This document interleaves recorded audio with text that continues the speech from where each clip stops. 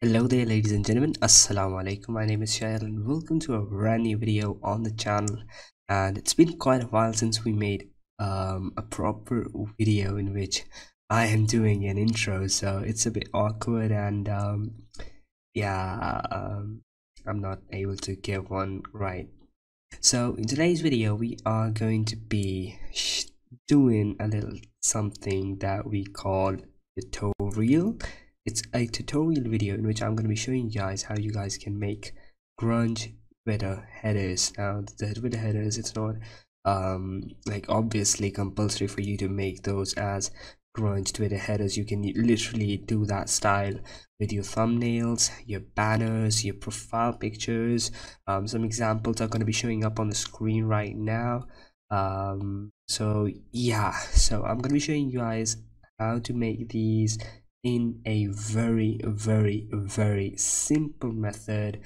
And like, I'm not the best, I'm gonna be completely honest, I'm not the very best, and it's literally 3 in the night and I'm quite tired, honestly, but still I just wanted to make this video and I just can't. Yeah, so what we're going to be making today is going to be looking like something of this kind. I'm not sure if this is even a proper grunge banner or not, but this is a very quick little header that I just did in about 15 minutes, and I'm going to be doing it all over again just to show you guys how you guys can do it as well.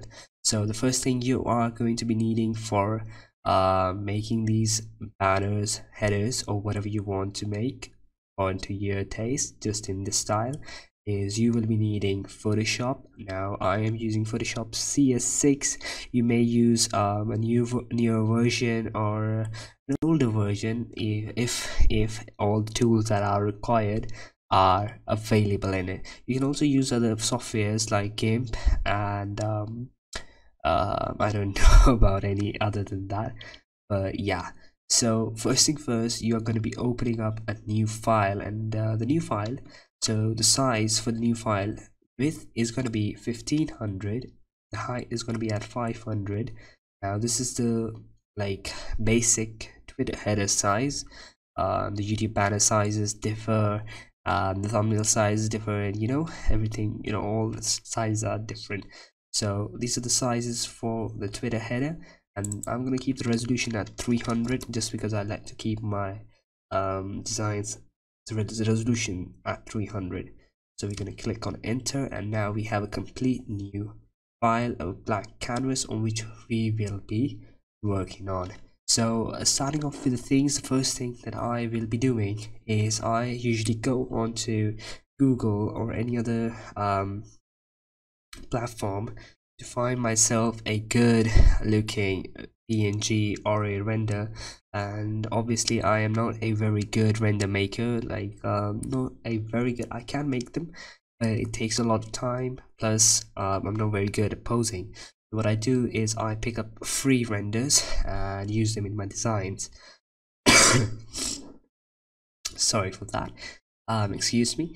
So what I do is I just go onto Google and search for different renders, and like sometimes I can find them and sometimes I'm not able to find them easily.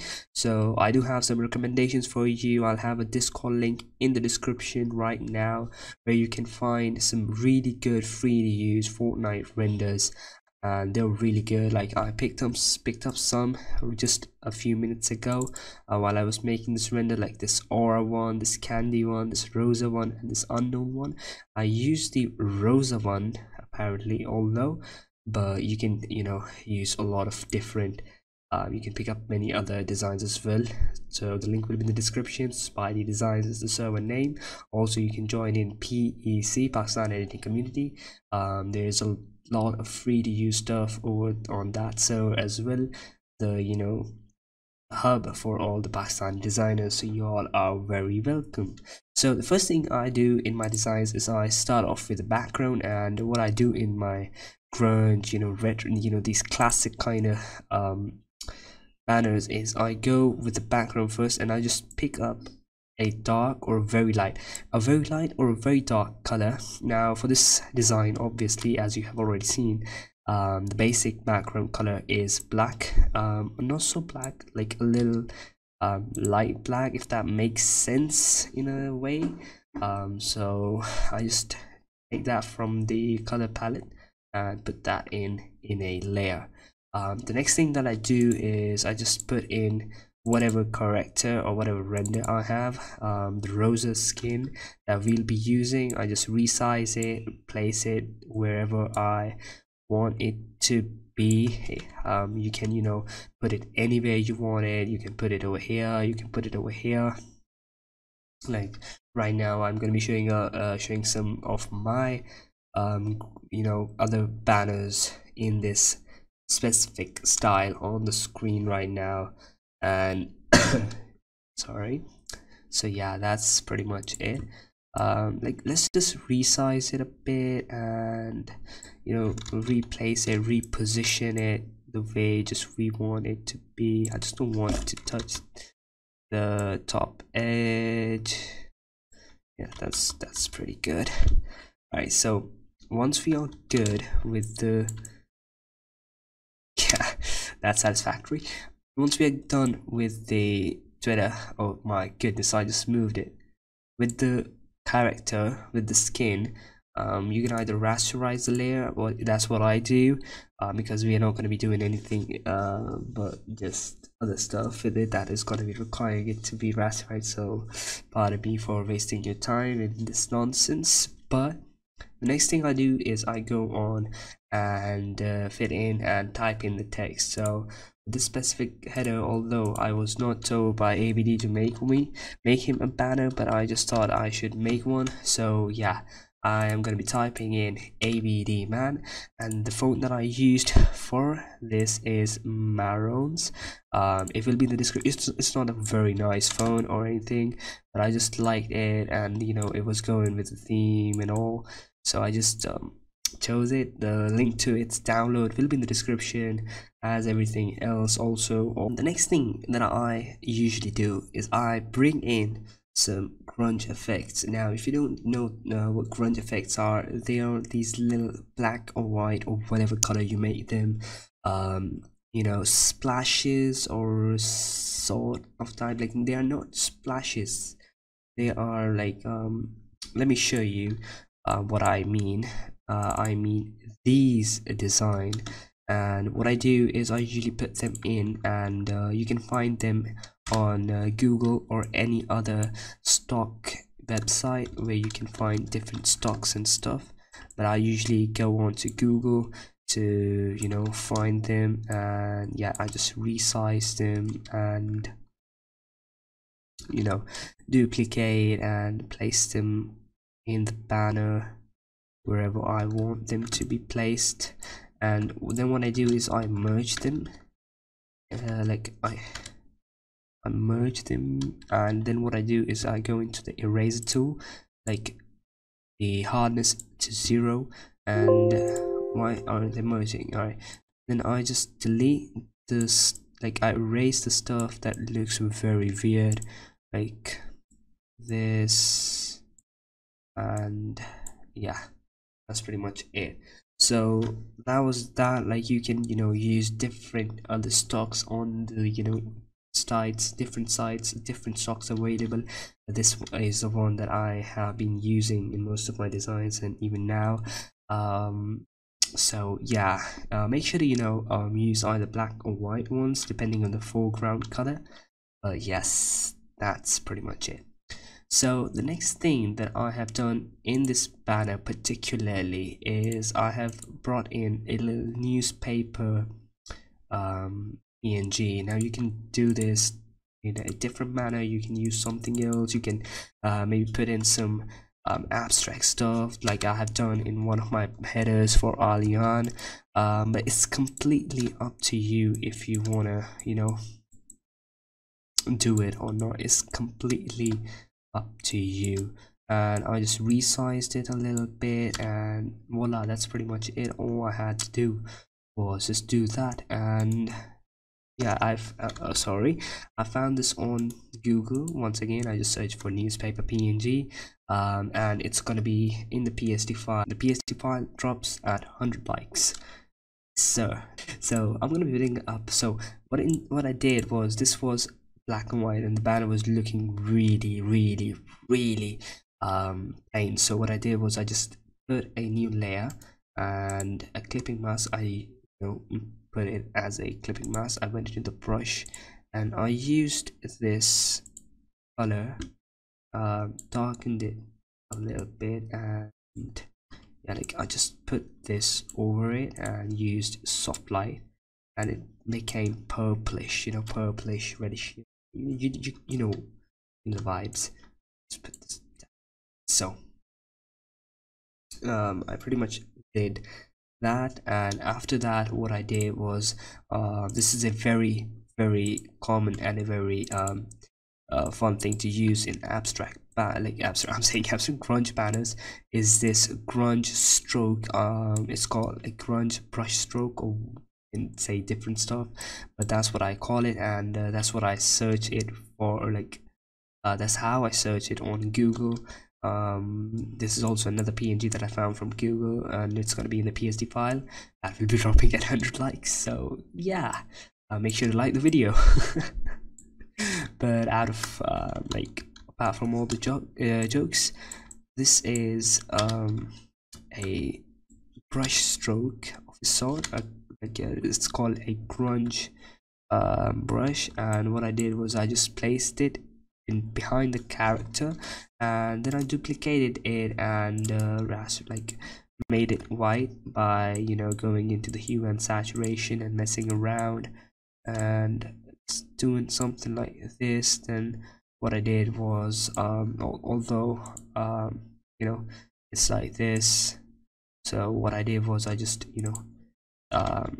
resized it a bit. Wait, hold up, resized it a little bit, and what I did was just duplicated the white layer and moved it down, and this is looking a bit awkward, and yes sir. And then what I did was I also duplicated the black layer and moved it upwards. Hold up, something's wrong. Sorry for that. And I duplicate the white layer once more as well, so that it would be a bit more balanced out, so it does look good.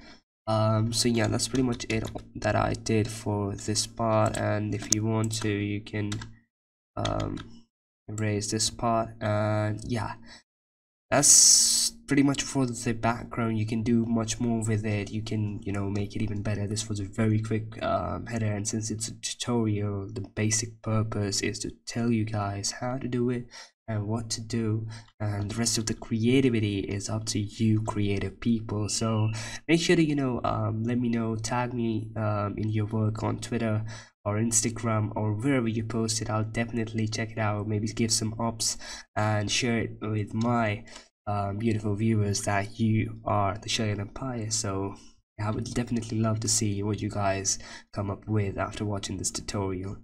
So yes, moving on with the text, I usually go on to the text later on after I'm done with the background and stuff. So what I did was I just put in the basic 𝐏𝐤𝐢𝐤 layer style, nothing much, just the casual what do you call it, like the drop shadow, and then the gradient overlay. You guys can see what I'm doing. Although I do not prefer doing this because it's a very overused and a very old layer style that I do. So make sure to do some other designs, other layer styles. Then what I do is I make another layer, make it as a clipping mask by right clicking, go into clipping mask, and then I use the polygonal tool, like you can use the lasso tool or the polygonal lasso tool, and I just make these shapes. Wait, hold up, I messed up a little bit, like this. right? So, and then just put in that color. It's very dark, so we just lower the fill like that, and that's that's pretty much it. It gives a better look to the text. Now, one of the most essential parts of this all is that duplicate text with just the lines, the stroke lines. So how to do that? I get that question a lot, especially by the beginners. So if you are a beginner, I'm going to be showing you guys how you guys can do that. Just duplicate the text layer, and keep the mask clipped. You may, like, when you know, wait, hold up. Yeah, when you like duplicate the text, you may get the layer unmasked. So all you have to do is get the layer and create clipping mask, and that's pretty much it. And then the layer that will be beneath, you're going to be modifying that. Go into blending options, just remove all of the other blending options, layer styles, and just type click on stroke. I'll be choosing the color white, and yeah, 3 is going to be suitable. Now the thing that's gonna make it look like what you want it to be, the border, go into fill and make it 0, and voila, you've got text you wanted. All right, so I'm gonna resize it a little bit, make it a bit bigger, and that's pretty much it. I'm also going to be duplicating it, and just by a slight moving it downwards, going into the effects, stroke. I'm going to be choosing this blue stroke in a ribbon, to make banner look more diverse in a sense. And that's one way you can do that. Another thing you can do is add in some text in the corners. That's very attractive looking as well. I did that as well in this banner. I put in veils, and so you can do that by just going into a new layer, typing in anything. Since ABD is the leader of veils, I typed in veils, and the font that I used for that was Gotham. Where is Gotham? The link to the font would be in the description. Wait, hold up, in the caps. That's pretty much it. I resized it a little bit. Then how I made it like just the border, same procedure. Go into stroke, choose the color you want the border to be. Put this at 1 because it's gonna be very small. So the smaller the text, the less stroke you want on the text. And yes, just gonna zoom in a little bit to get a better view, and like this. I'm gonna duplicate this a little bit and move it, duplicate, move it, duplicate, move it, duplicate, move it, duplicate, move it, duplicate, move it, duplicate, move it, what? Duplicate, move it, and yeah, that's pretty much it. All you have to do. And what else you can do is you can select all of these and merge them and duplicate them. And then what you're gonna do is click on transform, Control+T, it's gonna be transforming, and hold shift and rotate them and make them vertical and put them right here. Like it's gonna be both borders. And the next thing you can do is you can put in some crosses as well. You just type in some crosses with some spaces. I just typed in 6 of them. I'm gonna put in the stroke, good old stroke.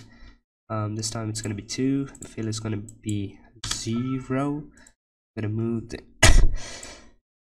right here. And that's pretty much it. Now one thing you can do is you can customize and make the character look better. So create a clipping mask. You can either do different stuff with it, like have some sorry for that, have some brushes on it, or you can just go into exposure and like just mess around the way you like it. I usually increase exposure, decrease offset, and increase the decrease the gamma correction in a way. And another thing I would recommend is, you may not be able to do this correctly. What you will be doing is that first thing, you will make a layer above your character. This one, you're gonna make it a clipping mask. Then after that, you're gonna click on your layer once again, and then you're gonna go into this little thing, and then you're gonna go into exposure. Then it's gonna be as a clipping mask. Otherwise, it's gonna be adding the whole exposure thing on the whole thing that is banner.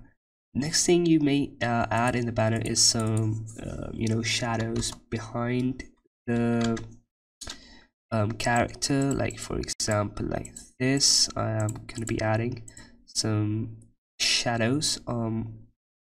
This way it looks much more clean in a sense, like that. That's pretty much it. You may also have some nice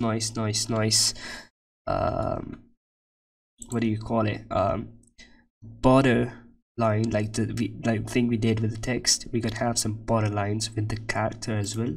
So right click on the character, go into blending options, stroke, the same thing we did with the text, white, and we're gonna keep it at 3 and the fill to 0. And then we're just gonna move it. I duplicated the layer first, and then we're gonna move it over here, and let's move it to the newspaper and make it part of that newspaper. And how to make that make it a part of the newspaper? Just click on the characters, right click, clipping mask, and you will be good. And you can save it just like this. And if you want to add in some CCs, I'm not very good at doing CCs, so yeah, that's something. I just add in some vibrance, some exposure to the whole of the banner. As I said, I'm not very good at adding color corrections, but yeah. So one thing that I really like to add in these grunge banners is select all of this, select the top layer, and then go all the way down and select the last one, and then press Ctrl G, and it's going to be grouping everything. Alright, so the next thing you're going to be doing is you're going to be pressing Ctrl J, and it's going to create a group copy, and press Ctrl E, and it's going to be a complete photo. Alright, now select that layer so that your stuff doesn't get messed up. Select that picture you just created, go into filter, go into noise, add noise, and it's going to add this effect, this noisy effect that's called grain, and it's very nice. Like, it does look very good, not gonna lie. You can either make it uniform or Gaussian and monochromatic. I don't know what that does, but yeah, I usually put it at Gaussian, and yes, it does look very good in my opinion. It makes the banner look more grungy, I believe I would say, and it does make it give it a paperish look.